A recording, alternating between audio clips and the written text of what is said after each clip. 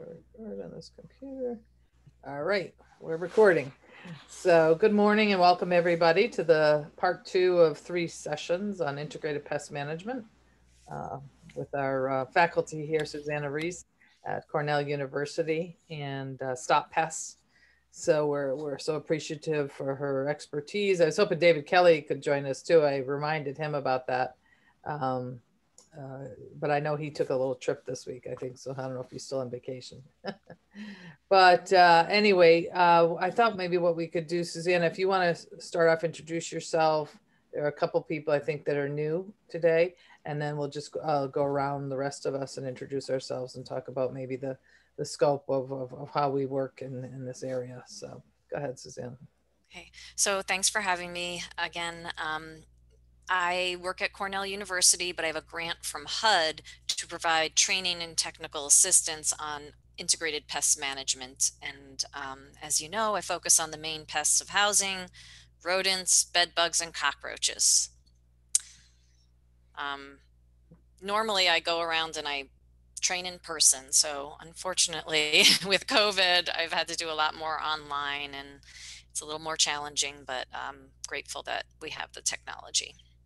Yeah, usually we're losing out because from what I understand, you have free giveaways usually at in-person training. So Yeah, maybe I could send you guys a package, and if there's one central, like I could send a package of the giveaways to Colleen and then you just have them, and if you see people, you see people, and you right. but I can do that. All I'll right. be in the office on and off this week and next week, so maybe we'll talk about that. Okay, sounds good.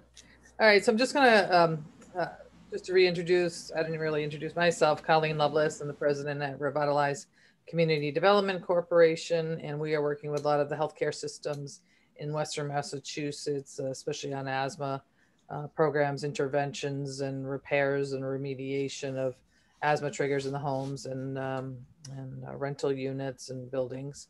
And we've been doing that for about 4 or 5 years now. And so the next one on the list that I see in front of me in the order here is Carolina. So go ahead, Carolina. Hello, good morning. My name is Carolina. I work for Holy Medical Center as a certified community health worker for community navigation. And we work with patients who has asthma, but we also work with other interventions as well. Okay, great. And is Elmer going to join us too? I thought I saw him earlier. He's there. Okay, he's listening. Okay. Yeah, all right. He's not joining. He has something else to do. Gotcha. Okay. So again, morning, everybody. Morning, CJ. Go ahead, CJ. Want to introduce yourself since you? I'm sorry for the delay. I'm CJ Hanley from CET, and I do the Healthy Home evaluations for Springfield, Revitalize, and now Holyoke. And I also do a lot of energy assessments for utility programs. Nice to meet you. Thanks, CJ. Okay, next one I have is Rachel. Hi, everyone. I'm Rachel. I work at Revitalize CDC. I'm the program coordinator and sometimes Healthy Homes assessor. And then Ethel. Good morning, everyone. I'm Ethel Griffin. I'm the Director of Program at Revitalize CDC. Good morning. And next we have is Kara. Hi, I'm Kara. I'm also with Revitalize CDC. I'm the COVID-19 Program Coordinator. Good morning. And then the next person, I hope I pronounced your name correctly. I see your last name is Ruiz. Is your first name pronounced Yahara? Hello, good morning all. My name is Jahira Ruiz. I'm a certified community health worker at Brightwood Health Center. So Jahara, is that correct? Is that how you pronounce? Yeah. Okay, thank you. Good morning. Thanks for good morning joining us. And then we have Carla Garcia.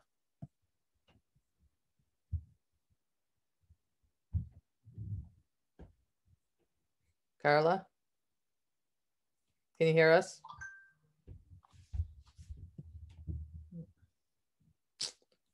You're off mute. I think Carla is with Bay State, one of the accountable care organizations, I think. Okay, Carla, if you wanted to, she put it in the chat. Yeah, having issues with audio. Well, hopefully she can hear. Okay, yes. Welcome. All right, I turn the floor over to you there, Susannah. Okay, so the presentations are being recorded by Colleen. So if you want to share them later with colleagues, you can do that. I'm going to try to share my screen. We just had one other person just join us. Oh, and while you have to enable me to share my screen. Oh, that's right. Okay. They just changed this in Zoom. Yep, hold on. But we just had, so Carla's also, she said she's a CHW for Bay State Medical Center. And then we just had someone by the last name Oliver join us. If you want to introduce yourself.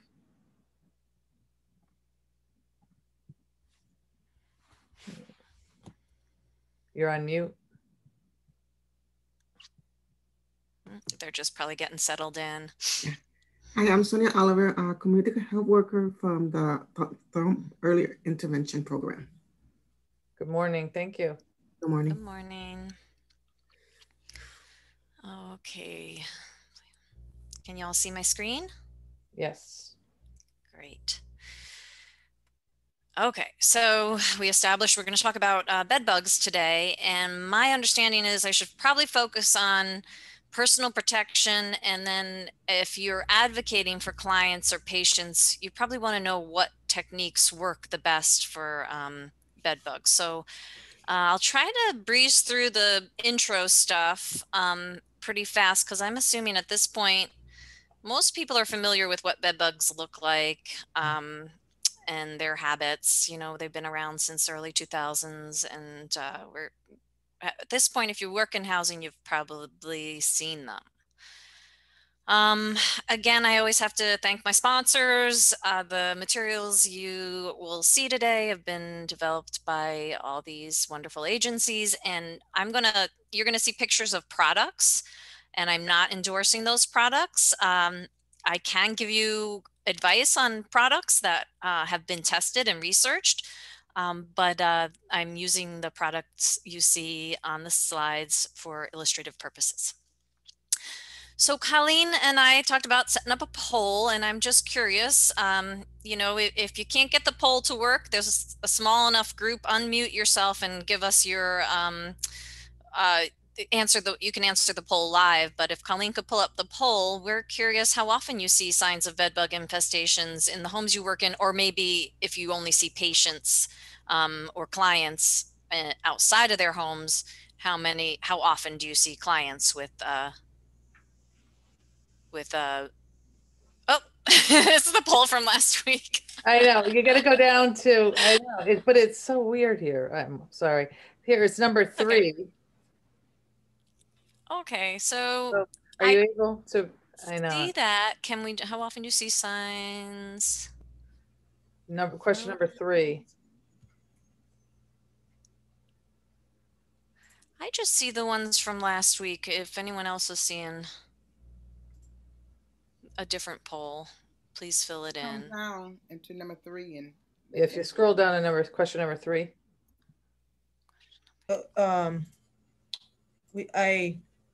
I just see rodents. I put never, but I can't submit it. Yeah, I think it's from last week. It says rodents. Okay, so how about we try just let me try to do it on the fly. Maybe see if I can. No, and let me do the end poll. Relaunch. How about you can write in the chat how often you see signs of bed bug infestations? Frequently, sometimes, rarely, or never. How big of a concern is it to you? And we'll circle back. I'll look at the chat, and I'm going to keep talking. So last week I talked about IPM, integrated pest management, and I showed you the picture of the stool, and I said the whole basic concept is we got to eliminate the food, water, and shelter of these pests, and that's the basic premise behind IPM. But what about bed bugs? Can you remove the food, water, and shelter from bed bugs? We are their food, so we can't eliminate ourselves from our homes.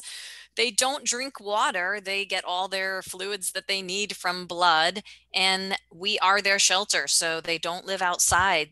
Like some cockroaches or rodents, they wander in from outside. Bed bugs only live inside. They cannot survive outside.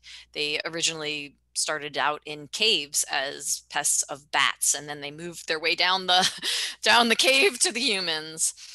So there we go. There's our bed bugs. They just made their home on that stool. So the concept of IPM for bed bugs really has to focus on the inspection and monitoring and using multiple tools. So I showed you this little life cycle last time. We want to inspect and monitor, identify, scale the response, use multiple tools, evaluate success, and inspect and monitor.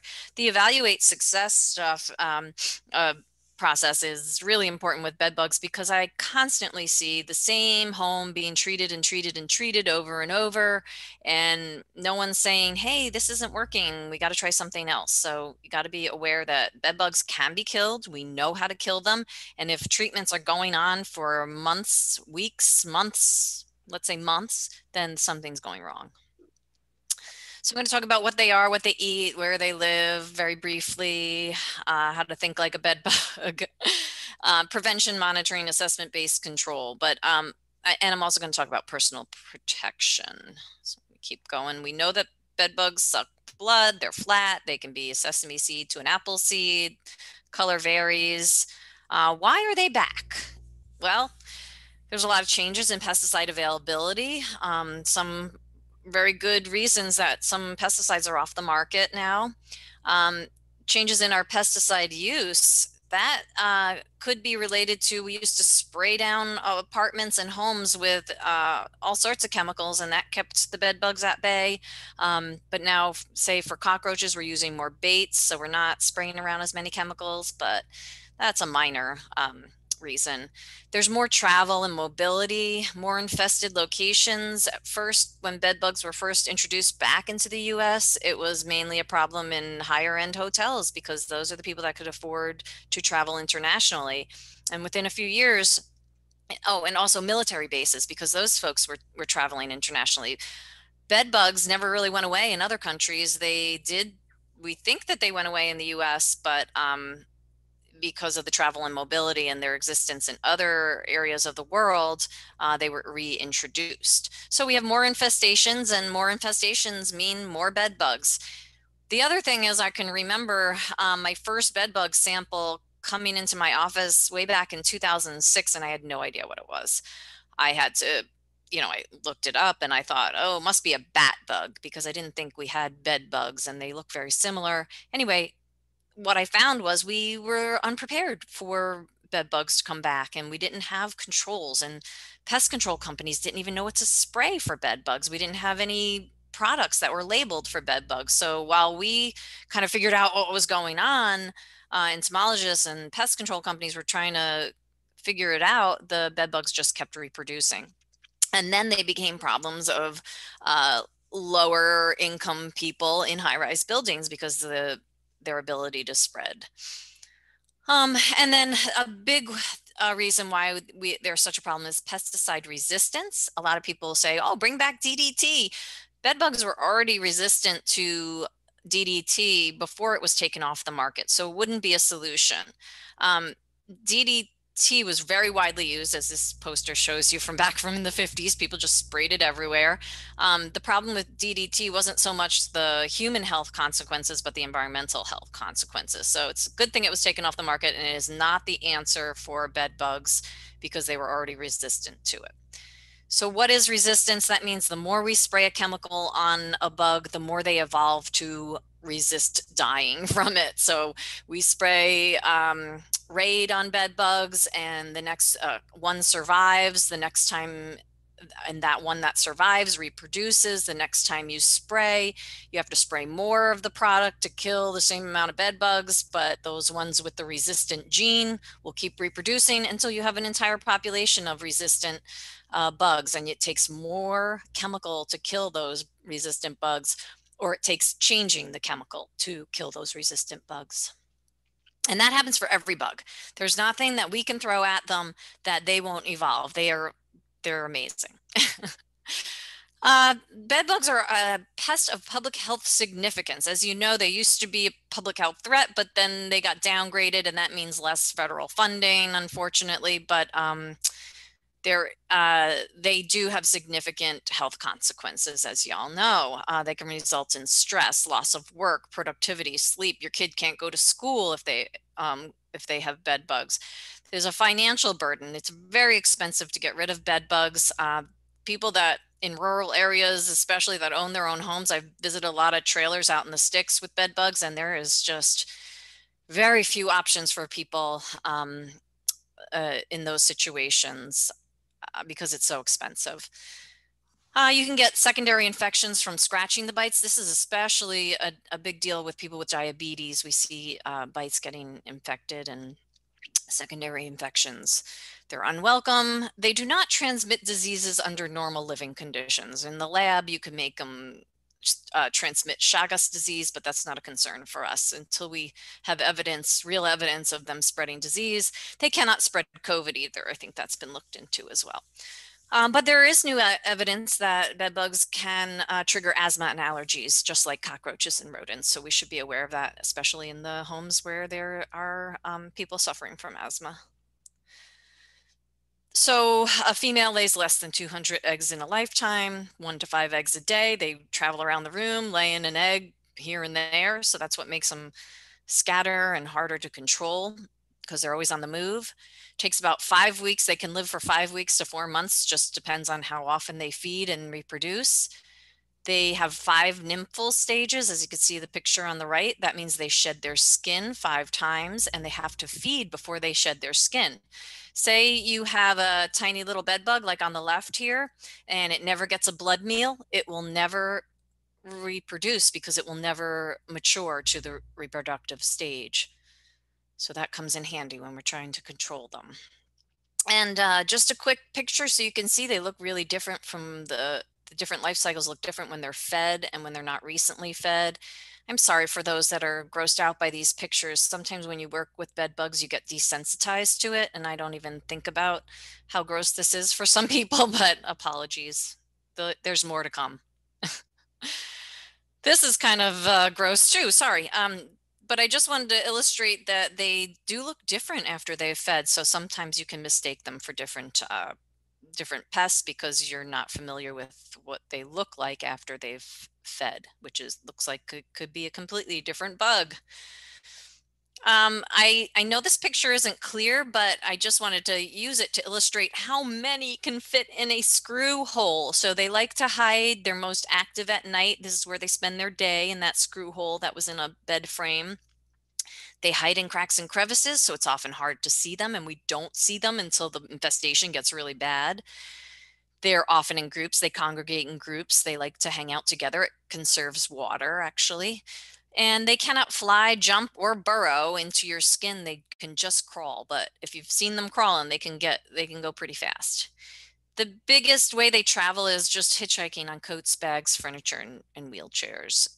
They only eat blood.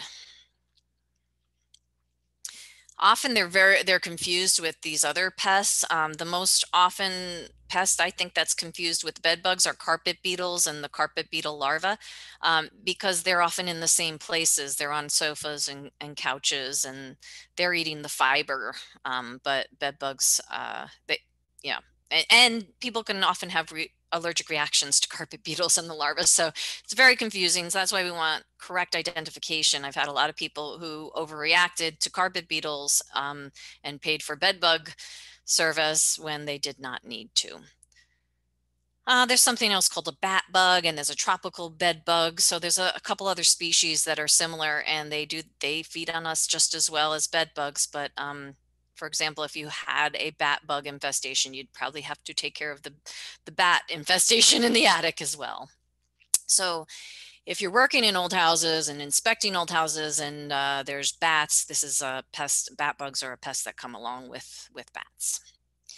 So the signs of bed bugs, and I think most of you who have worked in homes, you're probably familiar with it. The first sign we often see, like the first clue that there's an infestation are the bites, but you cannot diagnose an infestation from the bites alone. certainly I've been in many apartments, and when I come out itchy, it is almost 99% of the time the apartment was infested with fleas. So we can't say, for sure what the bites are. If a doctor tells you, oh yeah, this is a bed bug bite, that is not reliable, because everybody reacts to bug bites in different ways. Some people have a huge reaction. Some people don't react at all to bed bugs. So you really have to find live bed bugs to confirm that there is an infestation. Fecal spots, that's the bed bug poop. It looks like someone took a little Sharpie and put little dots on that. Actually, that's a bed bug encasement. That's the sign we see most often, because that's what they leave behind. They poop out the blood that they have consumed. The other thing we see a lot are shed skins. This is really gross. This is an apartment with 2 elderly people that were in wheelchairs, and the pest control guy just sprayed that liquid is a chemical. They just sprayed right on top of that pile of shed skins. Now, remember I said they shed their skins 5 times. They molt 5 times. That's why we often see the shed skins rather than the live bugs, because they're constantly shedding their skins. Now, what happens in this apartment with these elderly people in wheelchairs? How are they going to remove those shed skins? And is that really helpful when the pest control technician just sprays on top of a pile of shed skins? We don't know if the pesticide actually hit the bugs underneath, and we don't know if this is an old infestation or a new infestation. So you'd want to remove those shed skins. If the pest control company was doing things properly, we shouldn't see this. So the pest control technician looked up at me as he's spraying. He goes, "I'll bring my vacuum next time." So he knows, and I think most pest control technicians know, but they want to get in and out of an apartment or a home as fast as possible, and sometimes they skip that vacuuming step.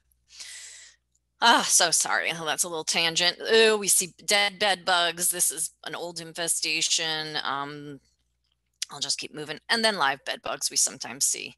If you see live bed bugs crawling around in a home or on somebody, that's a bad infestation. Normally they don't want to be seen. Where do they live? Well, I think we all know they live inside homes and buildings. There's no bed bug colony outside that's going to come in and get into our homes, but they can survive maybe on a mattress that's been thrown out for a few days or weeks, if the weather is right. So they can fit in any crack or crevice where a credit card could fit, and that's what we're illustrating with that point behind that that wall outlet. And they generally tend to be anywhere near where people rest, but they can certainly travel away from those areas too, seeking out a new home. How do they spread? Along wires, pipes, under doors. You can see the outlet picture. We unscrewed that plate over the outlet, and sure enough, there's the signs of bed bugs, and that means that they were going into that neighboring room or the wall void or the neighboring apartment. So they can come in passively on infested furniture and backpacks. So we really discourage picking up furniture from the streets. And being aware of what's on the other side of the wall. So these are the main ways that bed bugs are transported. Picking up furniture, used furniture, and then spreading through the walls. So sorry for all the wordiness here, but I want to, now that we know how they're spread, I think it's a good time to talk about how we can prevent bringing them home. I go into a lot of bed bug infested apartments, and I have never brought them home. I make a point when I'm doing a presentation and I know that there's pest control technicians in the audience, I always make a point to ask them, have you ever brought bed bugs home? And 90% of the time they say no, because we go through a process and we're careful, and you can prevent bringing them home if you have a set of rules that you follow for yourself. So if you were going into a unit or a home, prior to entering, the best thing to do is put on bug spray. They're just like any other bug. They don't want to go near somebody that has on off, or even a natural repellent that has citronella in it. You just have to apply it more often. So use insect repellent. I use insect repellent honestly for fleas, because I have been in too many apartments and fleas scare me. The diseases that fleas can spread scare me more than bed bugs scare me. So I use insect repellent when I do home visits. And you can't just do it one time a day. If you're going to be inspecting apartments or homes all day long, reapply it before every couple hours. I think that most sprays only last an hour or two.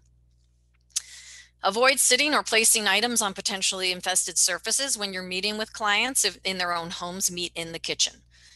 I often have a bunch of equipment that I bring with me, or a bag or a box of stuff, and I put it right on the kitchen table if I can. I don't put it anywhere near a carpeted surface. I don't put it on a couch, on a bed. You can wear a protective layer if you have to move furniture. I don't tend to wear a Tyvek suit or encourage people wearing Tyvek suits just to go into an apartment.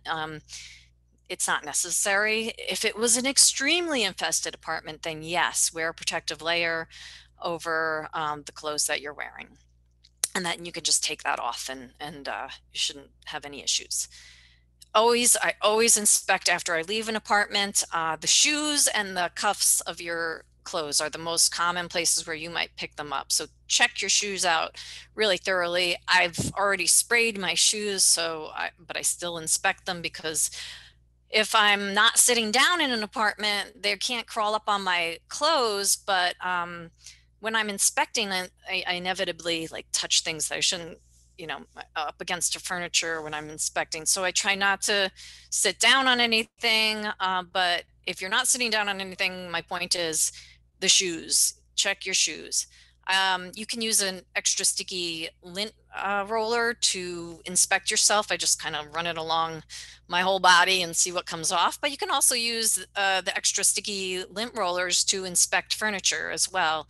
Say used furniture, or if you're an inspector going into a home and you want to know if there's bed bugs and you don't want to get that intimate with with the furniture, you can use a lint roller. And then if there are bed bugs or eggs, they get stuck to that sticky paper and they're not crawling. If I'm spending a full day inspecting apartments or traveling along with a pest control company, I change my clothes before I go back into my house. Or if I can't do that, or if I'm staying at a hotel or whatnot, I go into the bathroom and I change my clothes in the bathtub. That way, if anything fell off me, it would be in the bathtub. And bed bugs are not great climbers. They're not going to be able to climb up out of most tubs, depending on the surface. Okay, and then when I take my clothes off, I bag them up, double bag them right away, or they go right into the washing machine. You can also just put them straight into the dryer. High heat kills bed bugs. So in your offices, in your community areas where you're working, and if you have clients coming in, my previous job, I did have this happen where people brought in insect samples, and more often they were bringing in bed bugs. So I would vacuum after they left, and that was essentially all I did. And I think that's a really good control. And then I took the contents of the vacuum and I emptied them outside. So essentially when people were coming in, there was one chair that they sat in, and that's the chair that I focused on, around and on the chair, making sure I was vacuuming after people left. In your offices and community areas where clients might be gathering or waiting, if you're replacing furniture, you might want to avoid fabric covered furniture and go with a plastic or metal, or at least furniture that has less cracks and crevices and would be easier to inspect. Susannah, I just wanted to read a question in the chat from Carla. Oh yeah. Just that I was told in the past, if conducting home visits, spraying rubbing alcohol on shoes, pants, etc., helps them keep them away. Is this true? Oh, I'm so glad you mentioned that. No, it's not. Oh my gosh. I am so relieved you mentioned that, because it's usually in my presentation, but not in this one.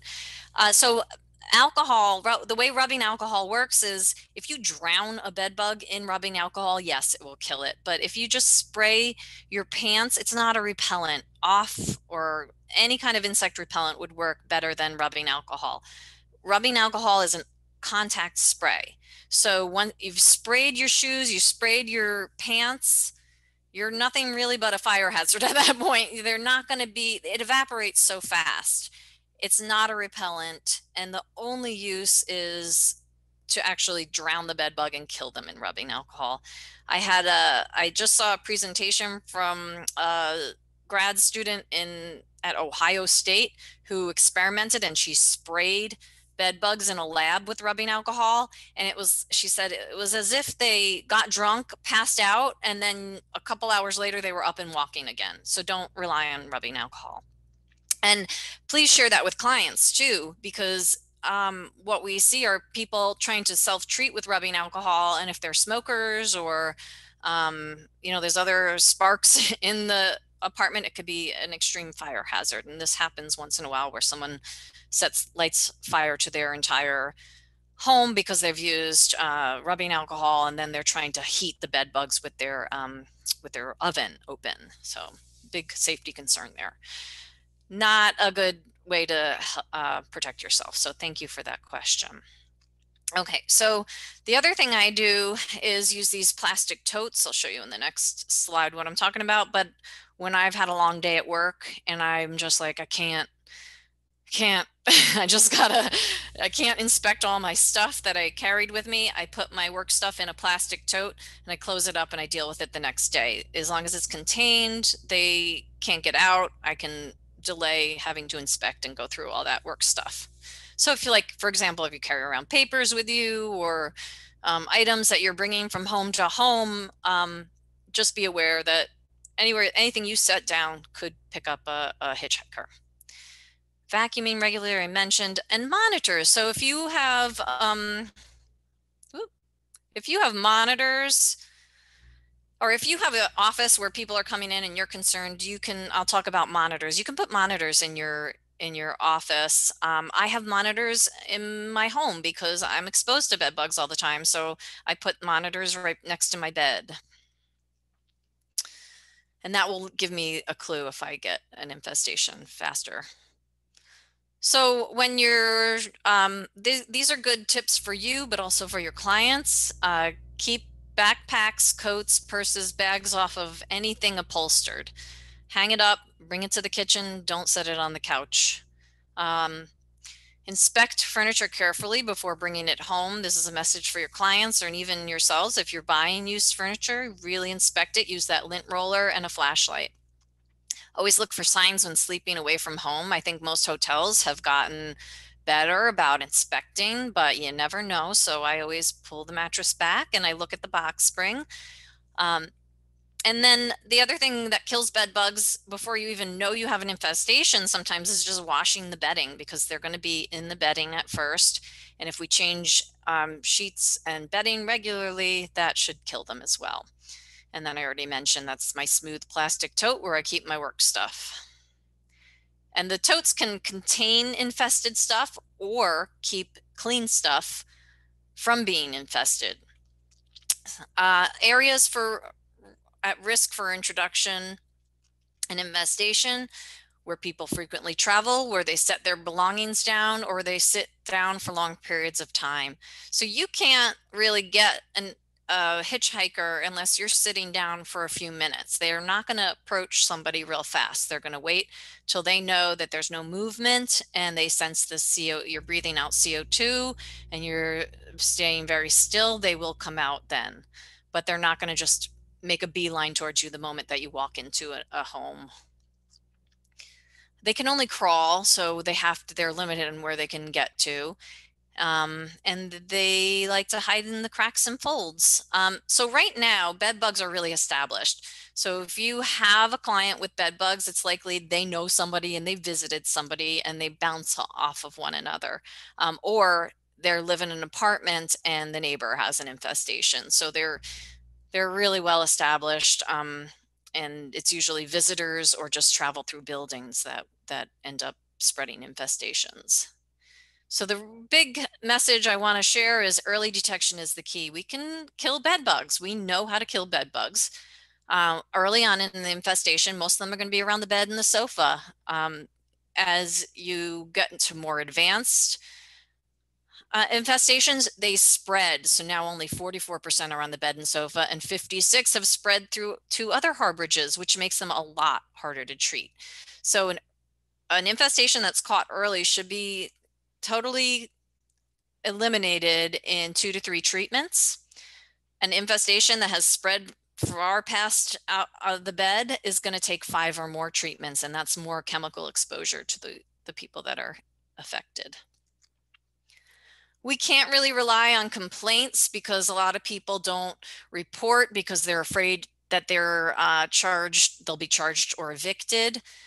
They're embarrassed. They're unaware of the signs. A lot of elderly and disabled folks that in apartments I visit don't even know that they have bed bugs. They can't see them. They're not getting impacted by the bites. And they're small. And most of the elderly and disabled housing I visit, they just don't know they have them and they don't react to the bites. So how do we know if there is a bed bug infestation in those circumstances? You have to use monitors.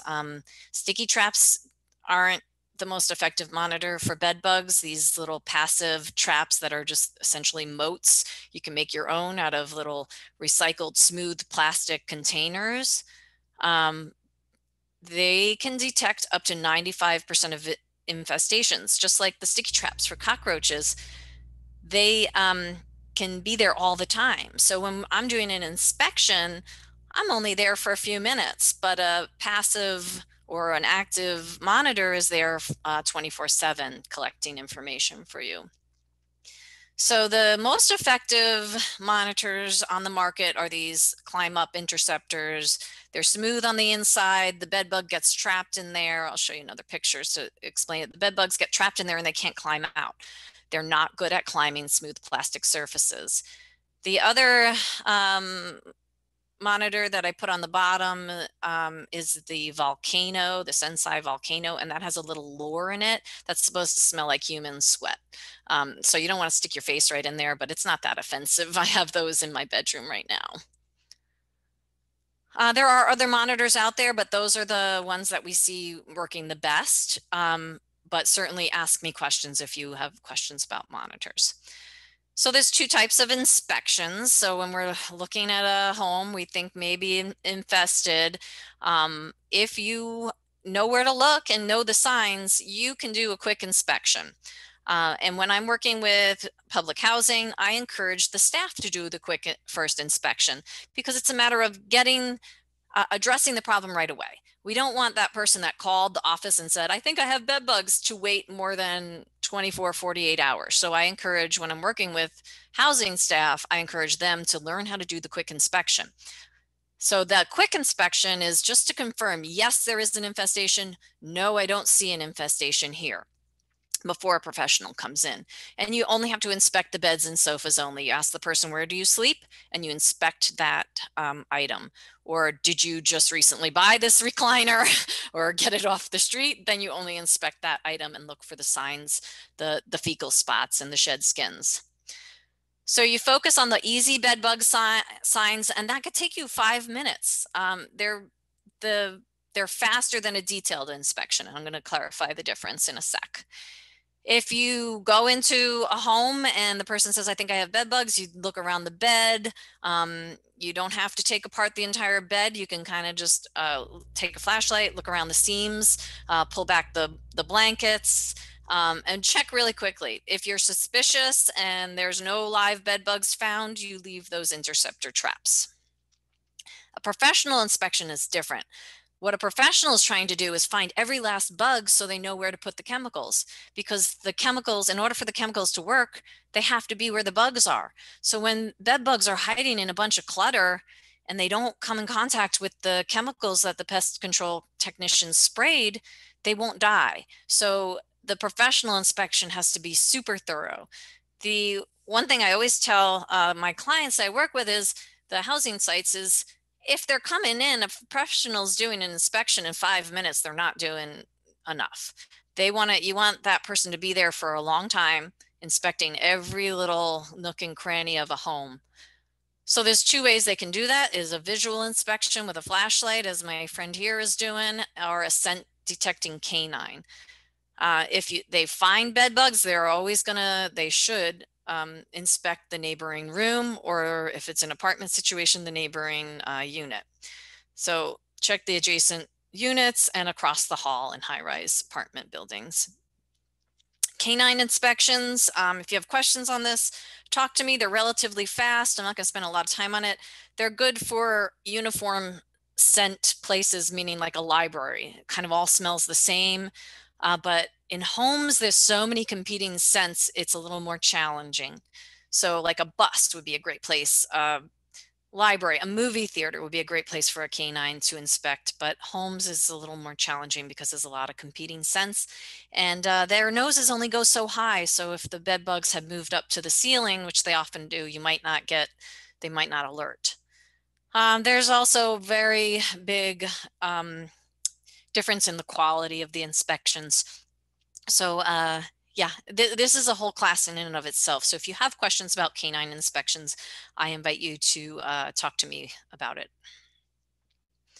Why should we inspect the neighboring units? Well, because bed bugs are always wandering and traveling. So if you're working in high-rise buildings, the neighbor, if one unit is infested and the infestation has moved outside the bed, then it's likely that it's spread to neighboring apartments. But often pest control companies might charge to treat those neighboring apartments before they inspect. So what I encourage is they should be inspected, but not treated unless you find evidence of bed bugs. If there's no evidence of bed bugs found in the neighbors, then those monitors should be left behind. And depending on the construction of the home or the building, the pest control technician should use their judgment as far as how they think the bed bugs have spread. But people should never pay or be charged for treatment if no bed bugs were found. I've come in contact with a couple places where they were heat treating the neighboring units, but we didn't even know if they had bed bugs, and that's very expensive. So if there's chemicals applied, sometimes a technician will spray a barrier treatment in a neighboring home, a neighboring unit, just to prevent the bed bugs from spreading. That's pretty reasonable. That's acceptable. Okay, well, if you have somebody that finds a bed bug, what we want them to do is save the insect, put it in a baggie, put it in a pill jar. I like to say stick it to a piece of tape and fold the tape over, and then it's confined, then put it in your baggie. And then you want that person to hold on to that bug so it can be verified and confirmed that it is a bed bug. When I work with public housing, it's very easy. I say, call the manager, call the management office and tell them you have bed bugs, and then keep that in your apartment. Don't bring it to the office. We don't want them to do that, but we want them to save the bugs, so then the management can say, okay, we'll schedule a treatment. With situations you guys work in, granted, it's a lot more complicated than that, but they should still save the insect as proof. They should report the problems to their landlord. A lot of people are afraid they'll be evicted or charged. That's a big problem when you're working outside of public housing. We don't want them to disturb the area and start moving things around. If they're going to get a professional to treat it, we don't want them to disturb the area, push the bed bugs around, apply pesticides. We want the professional to be able to inspect, find the bugs, and then apply their chemicals. We should discourage people from discarding furniture, because that's really just spreading it through the community. So I find them on my nightstands. I put it out on the street because I don't want the bed bugs, or I put my mattress out on the street. It's very likely someone will pick those up, and that's another way that they spread. So yeah, we'll talk a little bit more about advocating for clients and for working with people that don't have access, that don't live in public housing and don't have access to professional treatment. So I'm just going to briefly, let me check the time. Woo, we're almost at an hour. So very briefly, I'm going to just review or just tell you the integrated pest management for bed bugs starts with education and awareness, pest proofing, sanitation, physical controls like heat, mechanical controls like encasements and vacuums, and then finally pesticides. So all these play a role in treating for bed bugs, and all treatments should include a little bit of everything. I'm not going to spend a lot of time on working with residents because I really want to focus on that next week. We want to just communicate a couple messages to your clients. If they have a landlord that provides the treatment, great. We'll talk about alternatives if they have a landlord that doesn't provide treatment, or if they own their own home. We'll talk about that, some solutions for that next week. But in general, I try to let people know that they should inspect and they should report if they find them. Don't self-treat, don't throw out furniture, don't pick up discarded furniture, and do your laundry regularly and vacuum if you can. I encourage classes for residents. This isn't maybe your role, but the more we talk about it, the better things are, because people feel more comfortable talking about bed bugs if we're talking about them. And then there's all sorts of posters and brochures that have information, but often there are situations where one-on-one intervention is needed, and that can be for elderly and disabled people. That could be for a hoarding situation. That could be for people that are self-treating and using ineffective chemicals, bug bombs, for example. So there's a couple resources that I have on my website to communicate messages with folks, and I encourage you to visit stoppest.org and look under the printed resident materials for some of these easy to follow picture-based guides. PrEP is a big controversial topic among bed bug control. Right now, there's a push among the professional community to do less preparation. And you all know, when your clients have bed bugs, it is a really difficult thing when they give, the pest control company gives the resident like a 2-page list of things that they have to do before the professional even comes. So what the idea with limited PrEP is that the unit or the home is inspected first. The technician, the pest control guy, finds the bugs and then gives very specific preparation instructions based on where they're finding the bugs. So if they're only in one room, why does the entire house have to be, turned upside down and bagged and all that? So low to moderate infestations mean there should be less PrEP. High level infestations, yeah, then you need to do everything. We want to encourage a community response. If you see bed bugs occurring in your community outside, and they're just getting bounced around, a lot of communities have bed bug commissions set up, or bed bug task force, to kind of address the bed bugs in the community on a community level, because often it is a community level problem. They're just bouncing off one home to another, and especially when you have high-rise buildings that are infested, or hotels that are infested, they're going to keep the bed bugs in the community. So we want everyone to be educated. We want to destroy discarded items so our neighbors don't pick up those infested items. And then there's got to be a way to reduce financial burdens. In my particular community in Tompkins County, New York, there is a Healthy Homes program that gives residents that are low-income people that have bed bugs, they give them mattress encasements and monitors. So think creatively about how we could get some of these resources to people. There's grants available, but it often takes a community getting together and saying, okay, we have problems here. So when I work with a housing site, I encourage like a public housing authority to provide the mattress encasements for their residents, to provide the monitors, and then help with furniture removal if needed, because sometimes it is.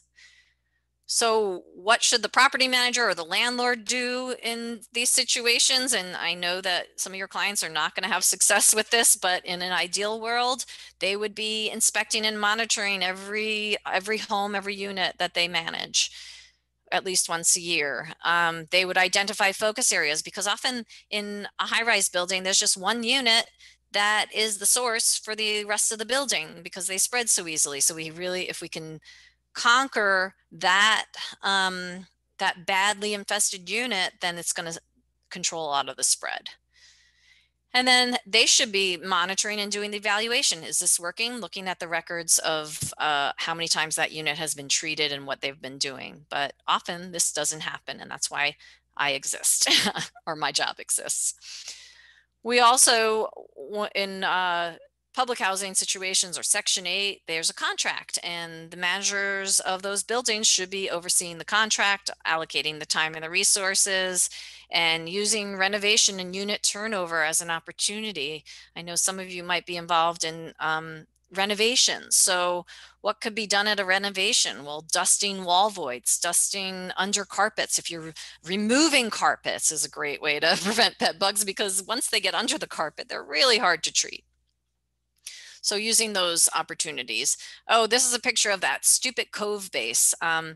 This apartment was, the infestation was coming from behind the cove base there. The resident had eliminated all their furniture. They were sleeping on the floor, and management needed to peel back that cove base and address the issue with the bed bugs behind it.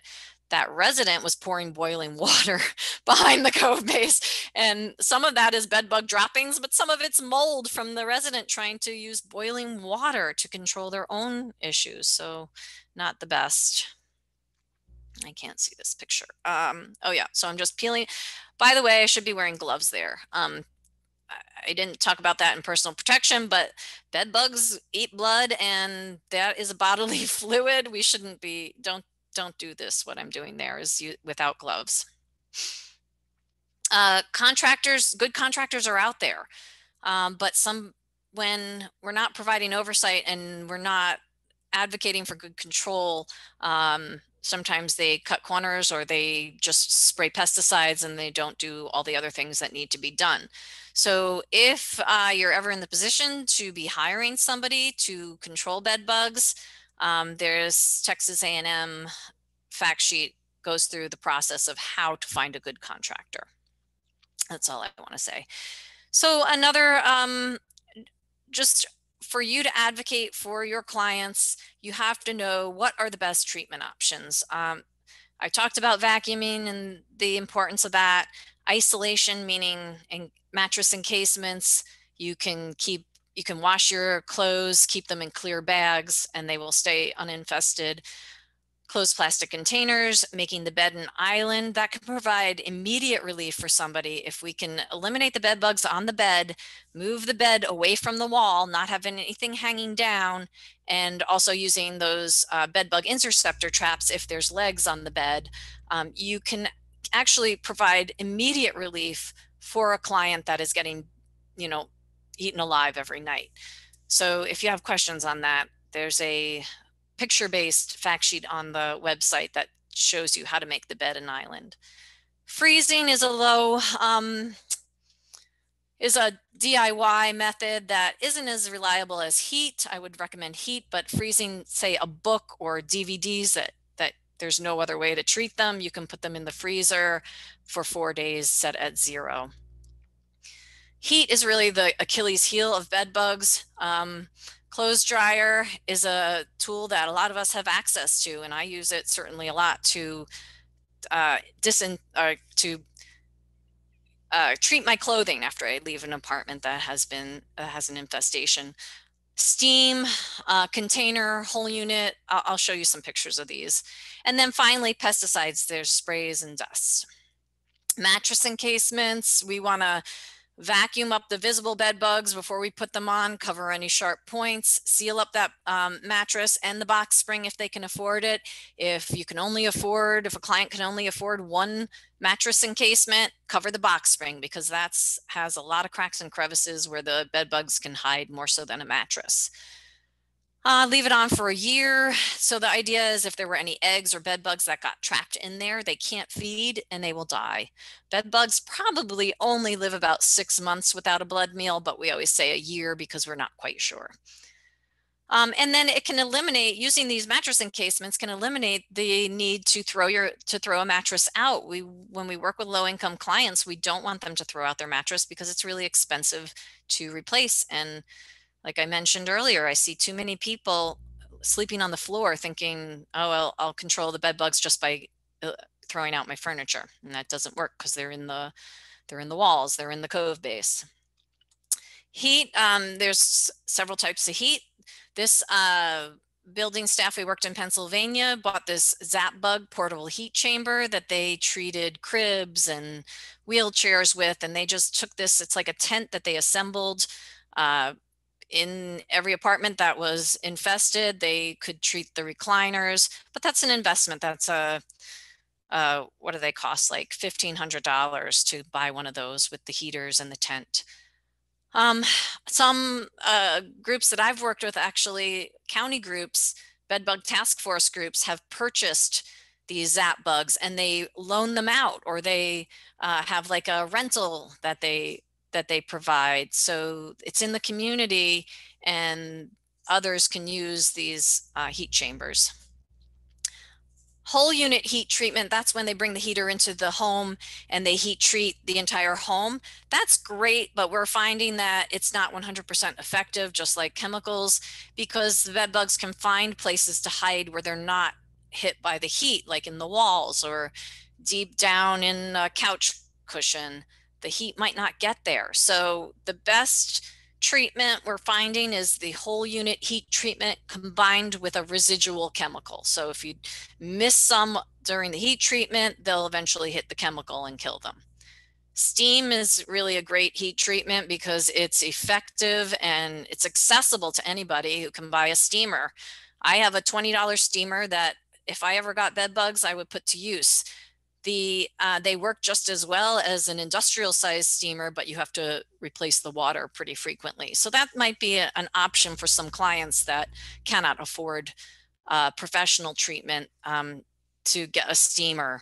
The clothes dryer, like I mentioned, is an amazing tool for treating bed bugs. And in this picture, that's a rug in an industrial size dryer. So you can use the dryer pretty effectively to control bed bugs. Oh, and can you offer free laundry or one machine designated for bed bugs? That's more for property management to help their residents. Steam, I mentioned, it's slow, it takes a long time. Here's a professional doing it, penetrates the cracks and crevices, and it kills all life stages, even the eggs. Chemicals don't kill eggs, so steam does. It's great, but there's no residual, so once that steaming is done, the bed bugs can come back. Pesticides, I'm just going to be brief on what you should know about pesticides. Only the professionals should use them. There's several different formulations. There's no silver bullet. Like I said, every bug becomes resistant to every chemical we throw at them. Sorry. Pesticide sprays have limited residual effect, and some only work on contact, like the Raid that me or you could buy. You actually have to hit the bug. So as much as we can spray that around, we're going to miss the bugs and it's not going to be 100% effective. And often those sprays just push the bed bugs further into hiding. So it makes it really harder to treat if they're using sprays. Most effective chemicals are the ones that are available to professionals that we can't access, and that's a neonicotinoid pyrethroid combination. Dusts are very effective, and if you have a client that has professional treatment, there should be a dust that is applied perhaps under the box spring, perhaps in the wall voids, but dusts are really effective as long as they stay dry. And you can ask me about efficacy of different products. What's not effective are these products that this person obviously picked up at the grocery store or hardware store because of all the reasons I already mentioned. They expose us to more chemicals, they don't work, and they push the bed bugs around, probably into neighboring units. A professional should do thorough inspection, site-specific prep, and returns every 2 weeks. You want them to keep coming back. Bed bugs are never, ever controlled in just one visit because the chemicals do not kill the eggs. So even a heat treatment, that can work in one treatment, but there should be a professional that comes back in 2 weeks to inspect. What if there's control failure? Oh, before I go on, this is a picture of how these monitors work. So the bed bugs travel from outside the bed, they get caught in this outer well. If they're coming down the leg, they get caught in the inner well, and that can tell you where the infestation is coming from. So what if treatment isn't working? We want to make sure that the pest control technician, if there is one, has used a vacuum, Have they used monitors? Have they spent enough time? If they're just spending 5, 10, 15 minutes in a home or an apartment, that's not enough time. Bed bug work is consuming work. Has to be done thoroughly. And then the other thing we need to consider is, how do we communicate with the residents? What messages do we need to give them? Well, one of the things is they need to maybe clean up the items that are under their bed. And then the other thing to ask the pest control company is, have they rotated products? Are they just relying on the same chemical over and over and it's not working? Then we need to advocate for some better control. So the IPM method for bed bugs is essentially to mix it up. Use heat, use pesticides, and vacuums and encasements are really important. Mattress encasements can cost anywhere from $20 to $120. Anything is better than nothing.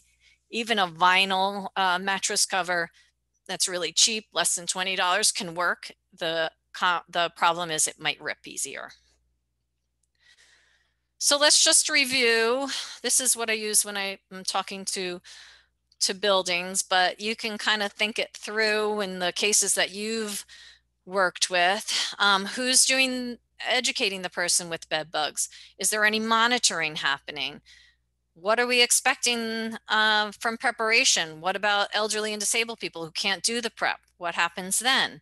Does this person have access to laundry? Are there mattress encasements available for free or at cost somehow? Who's doing the visual inspection? If there's furniture that needs to be removed, who does that? Who's reviewing records? Like, I'm assuming you guys are working with just individual clients, ask them, well, how many times have you had to have this home treated? How many times? And if it's over 6, that's a red flag that's not working, right? And then things to consider asking the pest control company. Are there monitors? Are they using monitors? Do they inspect neighboring units? Do they do assessment-based preparation instructions? Do they use multiple tools? And do they follow up every 2 weeks and confirm elimination? Confirming elimination means they're visiting at least 2 or 3 times and there have been no bed bugs. Often the pest control company doesn't do this, and it's up to an inspector or the resident themselves to keep looking and keep inspecting. Okay, so I'm not sure we can pull up the last poll, but it would be helpful if you guys can let me know in the chat if any of the information has helped you improve how you will deal with bed bugs at work. And I'm gonna, oh, it's still the same poll from the beginning. So it's not, if you scroll down to number 4, those are the questions again. Will today's training improve or change how you do your work? Okay. And then yes, a little, yes, a lot, no, not at all. Okay. So yeah, if you can answer number 4, you might have to answer the other questions to be able to submit it. Oh, it disappeared. Sorry. Okay. Sorry. Well, let's say we have a small enough crowd that if you want to give me feedback individually, oh, here it is again. Yeah. So you can answer the questions again and hit submit. On the screen right now, I'll just mention, is my website with all these resources. I know that a lot of my material is for public and Section 8 housing, and that's not necessarily that type of housing that you guys work in, but a lot of this can apply to your situation, especially the working with residents section. Oh, I somehow took that off. Okay. So, Colleen, we could probably close the poll, and if you want to show the results, you can, but we don't have to, but we can take questions at this time. Let's see what time it is. I'm a little over an hour. I think we had left some time for questions. Yeah, so let me see. So how often do you see rodent infestations? Frequently, 1, sometimes. Let's see, what I had here from the chat was I had 4 said sometimes, 1 said never, and 2 said rarely. Okay. All right. And then we had 4 people answer that they felt that yes, this will change how we do our work. Yes, a lot more answers. Okay. All right, thank you for that. That helps me in my reporting to say the information is useful. Does anybody have any questions? You could probably just unmute yourself or put it in the chat.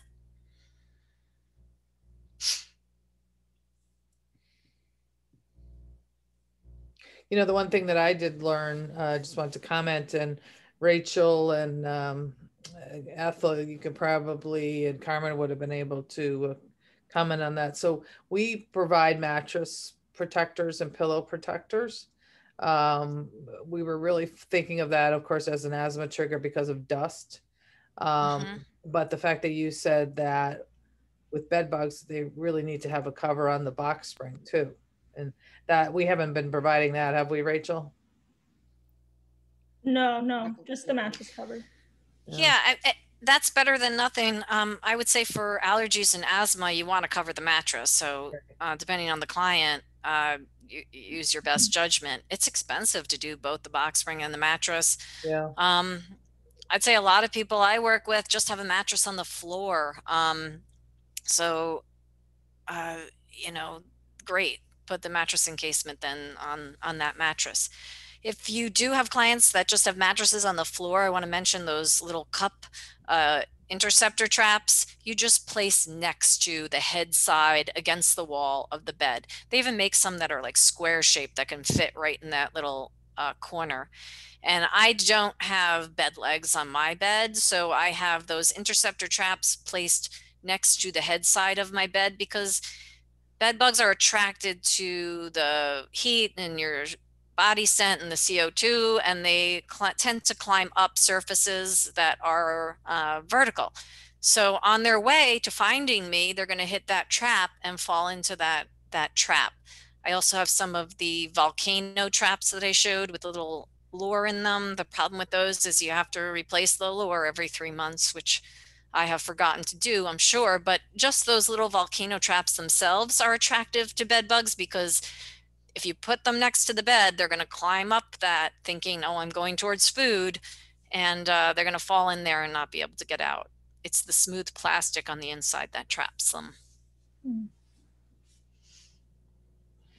So if you want to protect yourself, those are 2 good options. And like I mentioned, I have mattress encasements because I love my mattress. I don't ever want to have to get rid of it.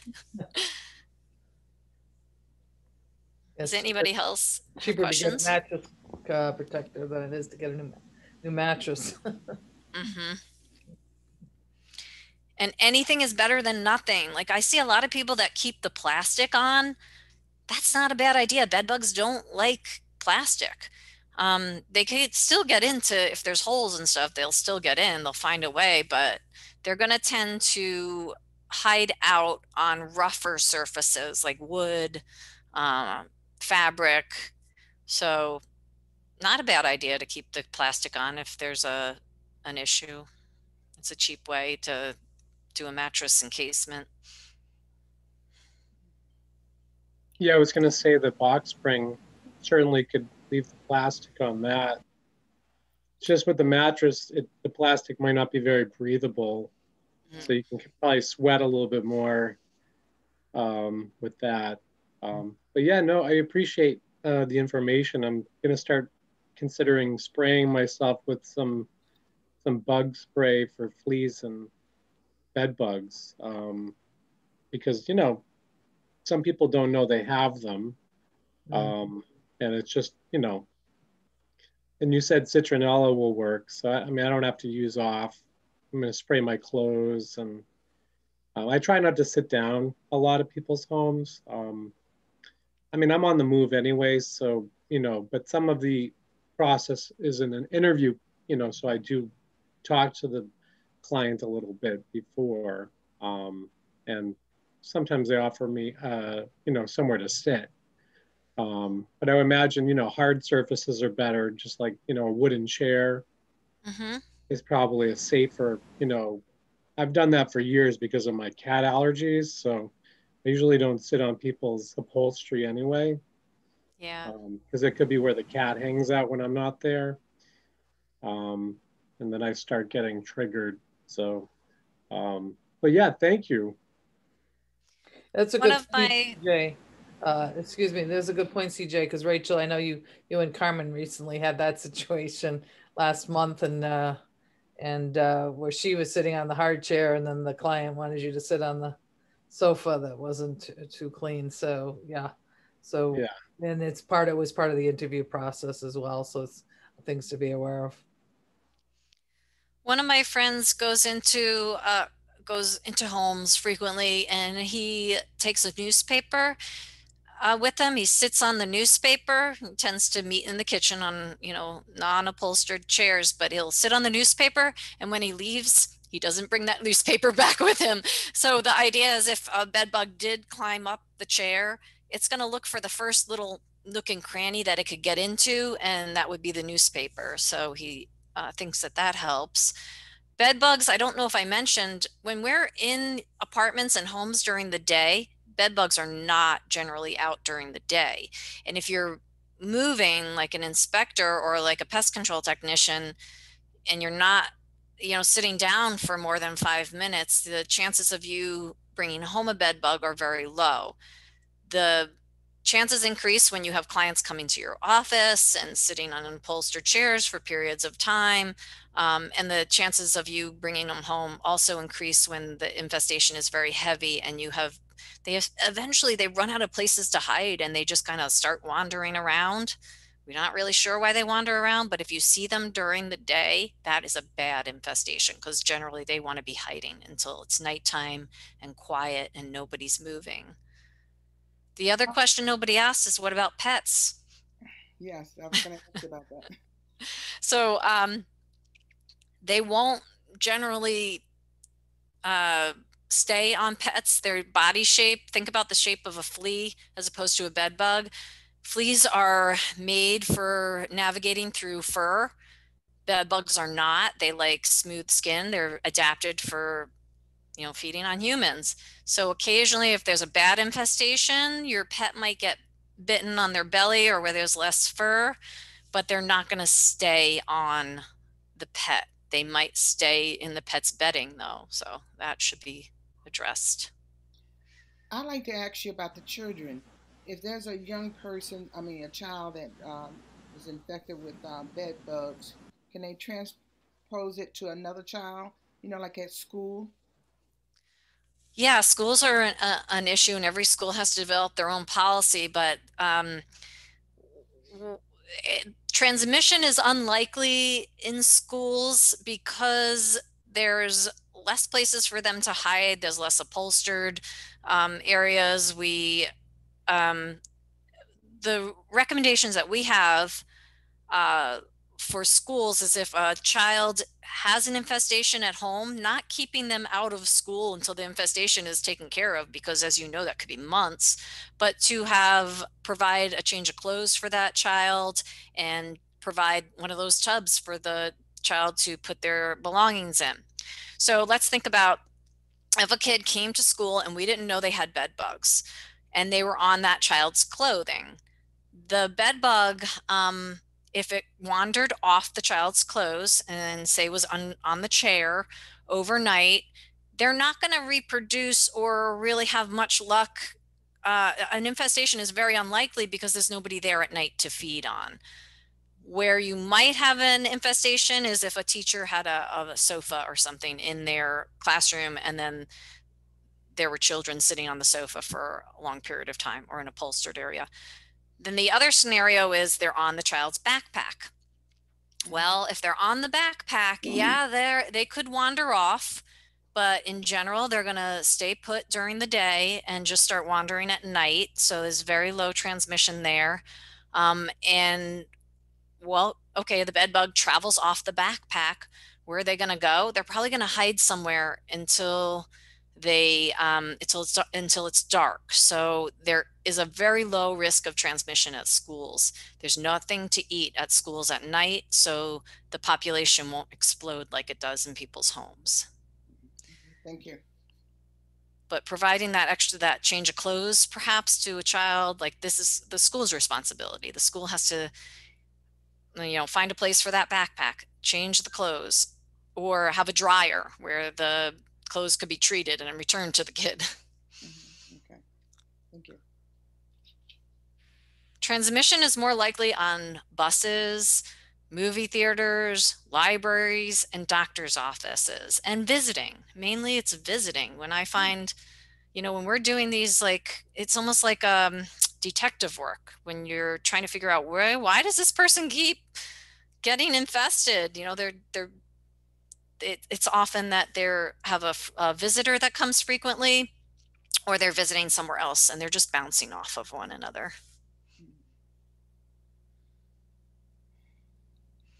That's why it's a community problem. Well, hopefully you're not freaked out more than when we started, and hopefully some of these tools will help. And if you have a client that has no access to professional treatment, feel free to talk to me and we'll talk through some of the DIY steps that they could take. It's very hard to control bed bugs without professional treatment, but there are things that they could do that I could talk through with you. Yeah, if you could, I don't know if there's like a flyer or just a list maybe that you could provide us and then we could share. Yeah. Because sometimes, you know, I mean, a lot of the programs we're able to cover that cost, but then we have other programs that does not cover that. So at least it'd be something to share with the families. Did your pest control technician come on? No, David wasn't again here today. I think he's in Nashville having fun. Oh, okay. Yeah, I got a good sense that he knows what he's doing just from the brief interaction I had. But always be concerned if the treatment goes on and on and on and on, then something's going wrong. Yeah. And it could be the treatment, or it could be, you know, like a visitor coming back and forth that we didn't anticipate, or it could be a neighboring unit. Sometimes if you're not aware of what's next door, it's almost impossible. I have had professionals tell me that the row houses are some of the hardest places to treat, because if you own your own row house, there's no landlord, there's, you know, that professional can't get into the neighboring unit. We don't know if that neighboring home has the bed bugs and they're just transferring them. So it's challenging, that's for sure. Well, maybe if next week, if we get David on, maybe we can always do a follow-up question with him then. Yeah. So yeah, I'm really supposed to say professional, professional, professional. But the reality is I encounter people in my own community where they're never going to be able to afford a professional treatment. So what are some options that we can give them? We can talk about that next week when we talk a little bit more about working with residents. Oh, perfect. Okay. Are there any other questions? If some of you are having trouble with your audio, if you want to type in a question on the chat, I can read that.